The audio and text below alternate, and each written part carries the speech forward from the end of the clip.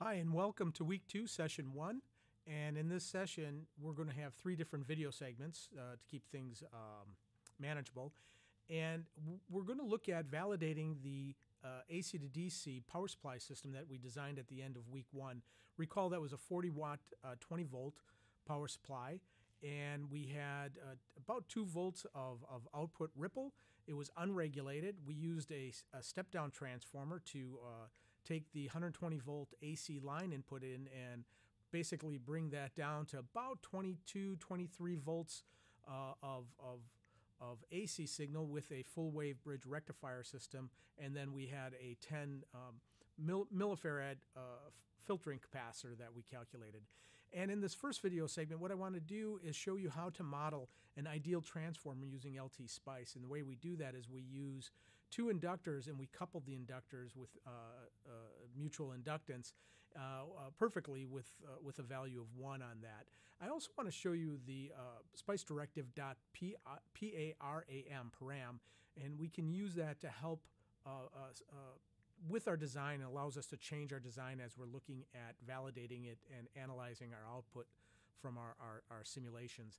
In the second video, what I like to do is create the diode bridge because typically in the Spice models, there aren't diode bridges built directly into Spice, so we're going to use 4. And with that, we can build a sub-circuit assembly with a package symbol and then save that for later use. And then finally in part 3, one of the things we sometimes do in design is we use models that are computationally more simple, but do the same exact thing. And with that, I want to use the behavioral voltage model like we had at the for week 1. I showed you how to use a behavioral voltage model to measure different aspects of the half-wave and full-wave rectified signal.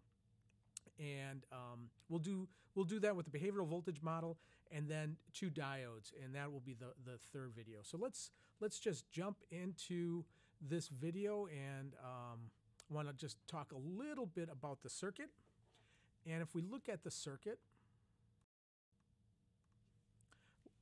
we notice that we're going to have 2 inductors, L primary and L on the secondary side, and the ratio for a step down between the windings from the primary to the secondary has to be greater than 1 for step down. And then the other thing to note is the value of the inductance is related to the by the square to the windings ratio. You have to go back to your circuits course on that one. And we're going to use that to size the inductor. So now let's switch over to our Spice.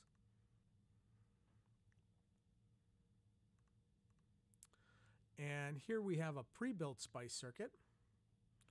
And you can see it. If you want to pause the video to just build this circuit up, go ahead and pause the video, build it up. And get comfortable with that, and then come back and I'm going to show you how we're going to then utilize the circuit.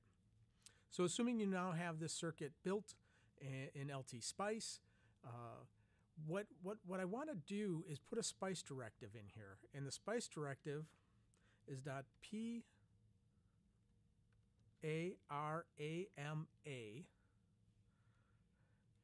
and I'm going to say LP is equal to 1 millihenry. And then we're going to say LS is equal to LP divided by the quantity. And I'm going to use a step-down ratio of 7 squared. Again, the ratio between the inductance values goes by the square of the windings ratio. So if I hit OK there, I should get a symbol, and I click it up there. If you made mistakes, you can always double-click in there, and you'll see the box opens up, and we can do either further parameterization there. Now, once I have that, I go into my L1 and L2, and I have to change its value. It comes up generically with a value of L. And we're going to use braces. So the syntax is brace, and that's LP.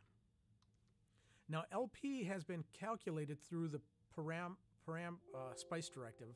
I see I made a typo up there. Let me go fix this.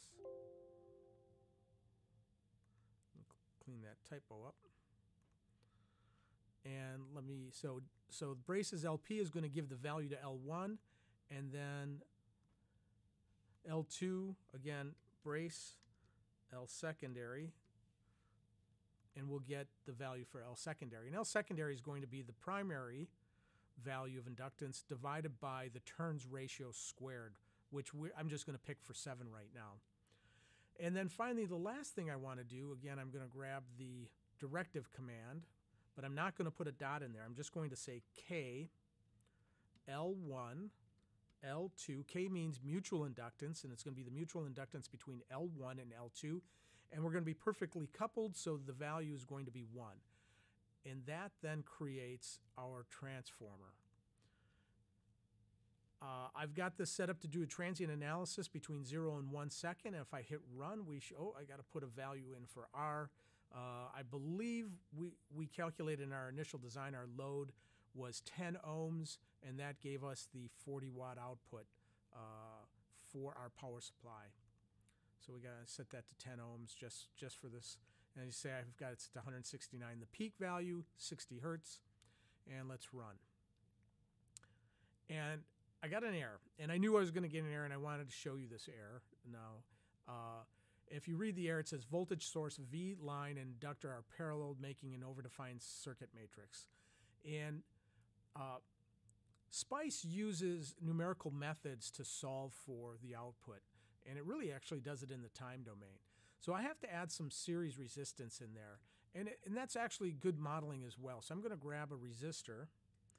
I have hotkey set up to do my rotation of Control R, and I'm going to put the resistor in there, and I'm going to give it a value of about 200 milliohms, which is pretty close to what the winding might be on this transformer.